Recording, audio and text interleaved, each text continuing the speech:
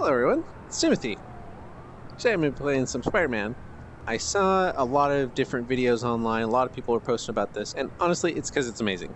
So rather than doing just a simple playthrough, I wanted to go through and really analyze some of the things that they're doing, because they're doing a lot of really cool stuff with this game. And I'd like to just kind of talk about it and give my game design point of view and sort of talk about what they're doing. First, let's take a quick look around the main menu area. I'm not exactly sure what this is meaning. No puppets. Okay, no puppets, you got it.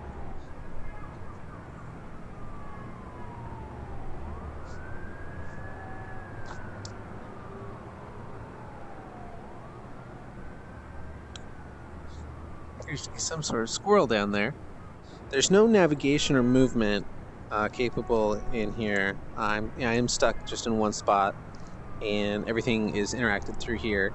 It would be cool though to have some sort of navigation, and that way you can onboard people a little bit sooner.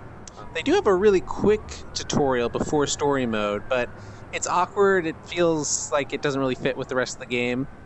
I just think that it would make more sense to do that kind of tutorial stuff in this space.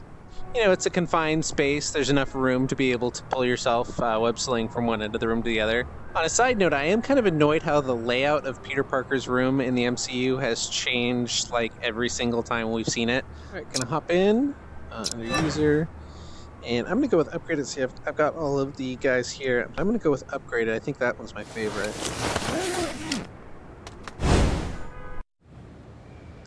And here we are. I'm Spider-Man. Got my web shooters. Oh boy. Yep, that's quite a ways down. But of course we're Spider-Man. So let's do it. Let's get hit. And this initial feeling is amazing of just falling down and then swinging. And so one of the first things that I wanted to talk about now that we're actually in the game is the web slinging and how cool it is. It's a little bit like Windlands. And I think Windlands probably helped prove this concept and convince people that you have a game like this. The webs don't work exactly like I expected they would. They're a little stretchier. They're kind of like rubber bands. They just pull me in different directions.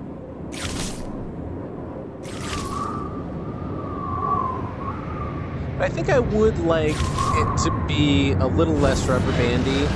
So there's the mechanic of just holding it straight. If I don't pull back, I just get rubber banded up.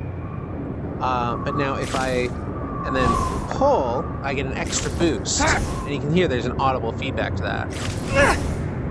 Like the grunting. He sounds like Link, by the way. He sounds like Zelda Link. Yeah! So one interesting solution could be that if I grip on and don't pull, that is just the natural arc, as if it weren't stretchy at all. But then if I pull down like that, then that does the same boost in that direction. It could be interesting. Because it doesn't feel bad, it just feels a little unexpected. It doesn't behave it quite like I would expect Spider-Man's web to behave. Oh, hello. That was interesting.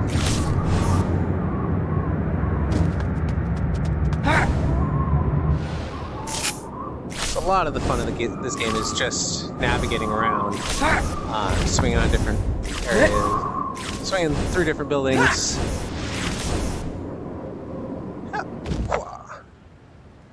Just having fun like that.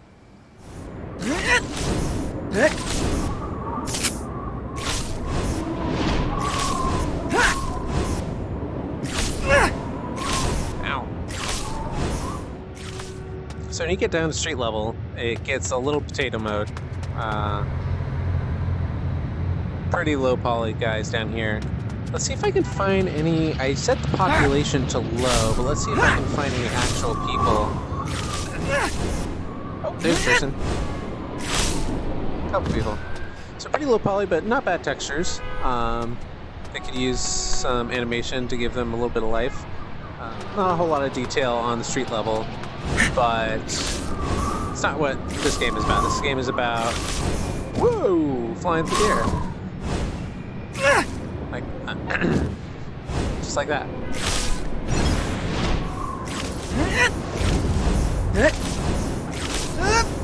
Just Nordic track through the city.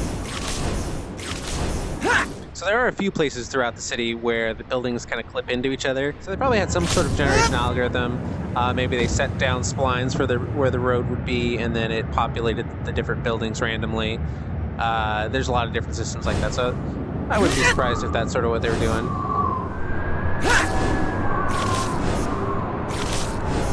Oh, yep, there it is. So yeah, I'm not 100% sure what happened here. But okay, so I can.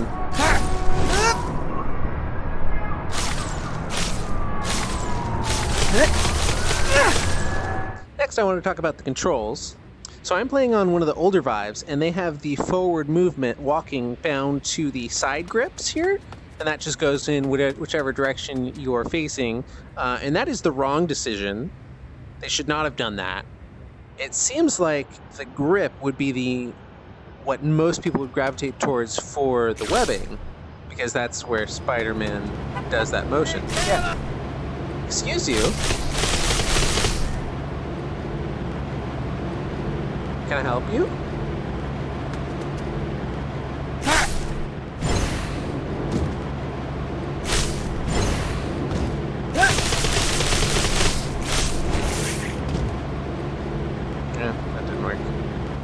At any rate, grips should just be the web shooters.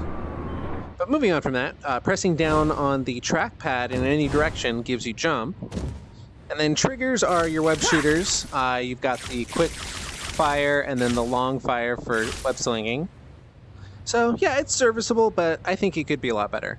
Pressing forward should go forward, and then if you were opposed to having a backwards movement, because you can't turn backwards, you can't move backwards in this game, then pressing down could be jump in that case. But yeah, really this would be greatly helped by having a strafe, being able to turn sideways and go backwards, have a lot more mobility.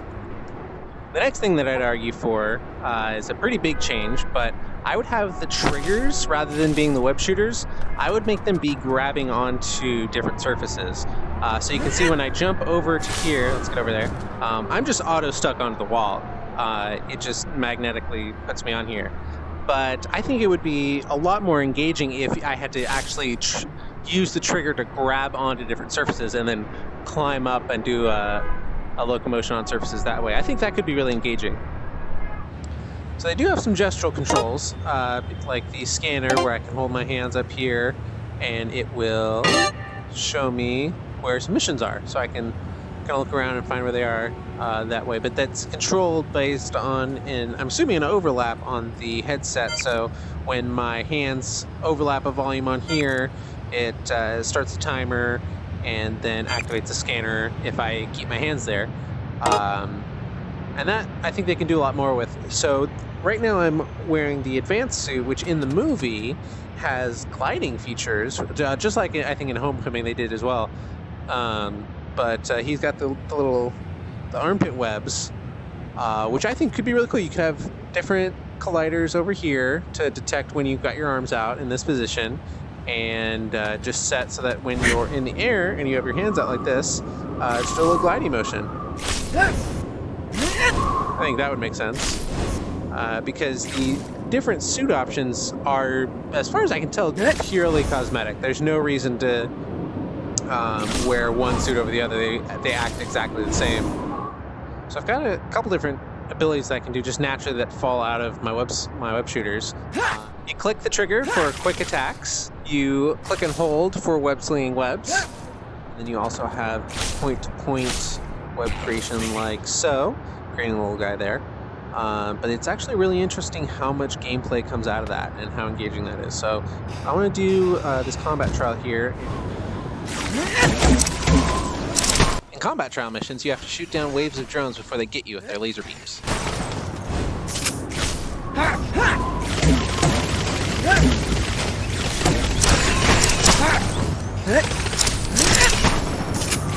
If you do get hit by one of the lasers, one of your web shooters will get knocked offline and you can't use it for a little while.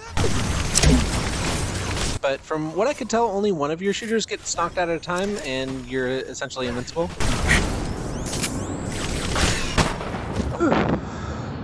Let's try a different one. That one's hard.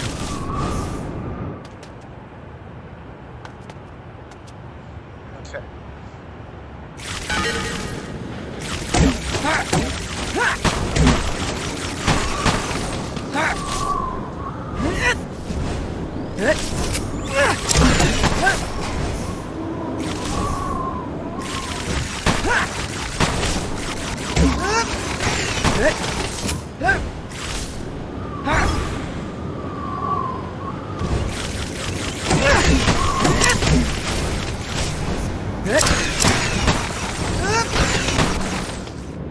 I just think it's interesting how essentially your web shooters become your health, and you just want to keep your web shooters as functional as possible for as long as possible, so that you can keep web slinging and keep shooting. The second major activity in the game are the time trial races.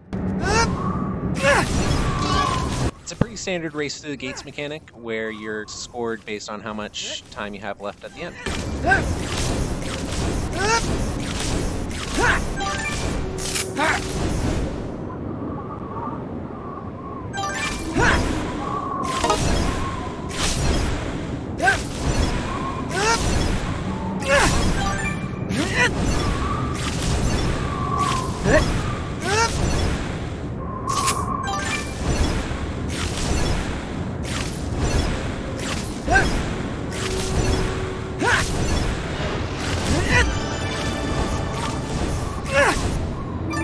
The next thing that I wanted to talk about was how they do the lighting and shadow. So the time of day here is static, and that means that the sun's never going to change position, which means that the shadows are never going to move.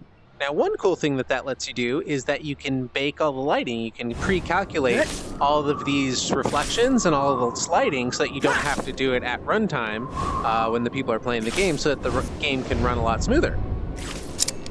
But for some reason, it seems like they have dynamic shadows on their buildings. So for instance, for me, I'm moving around, so I have to have a dynamic shadow. But these buildings aren't going anywhere. And like I said, the sun isn't moving, but these appear to be dynamic shadows. I'm not 100% sure why they did that. But if we go over here, I noticed that the parked cars don't have a shadow. And you'd think that those would be easy since they're also not moving, so you can just bake a shadow for that. But then if we look at a moving car, you can see this one does have a shadow. Now ideally they'd all have shadows, but if you're gonna put shadows on one type of car, you'd think you'd have that on the static car, not on the moving car. So this city is pretty... Yeah, thank you, Peter. Thanks. So this city is pretty big. There's a lot of traversable space, but unfortunately it ends up feeling really empty because there's like 6 or 7 missions. I think you could expand on that if there was... Yeah! Thanks for agreeing with me, Peter. Maybe just plop down a few more missions of the exact same type. It doesn't seem like it'd be hard. I'd love to see them expand on this. I think there's a lot of different stuff they could do. Whether it's just adding more of these combats and more time trials. I think it'd be pretty cool if they added other areas to the city, like if you could go to Queens or if you had Hell's Kitchen over there. That might be cool. So that's essentially all I got. There's a lot of really cool stuff here. I'm really impressed. Probably going to come back to this at some point, even though I cleared everything out, because it's just really fun to swing around. Really cool navigation. I hope that they go somewhere else with this and they don't just keep it related to promotional movie tie-in stuff. If they actually branch this out into its own series, would be pretty cool. Hey, thanks for watching my video. If you enjoyed this video, leave me a like and let me know. Bye!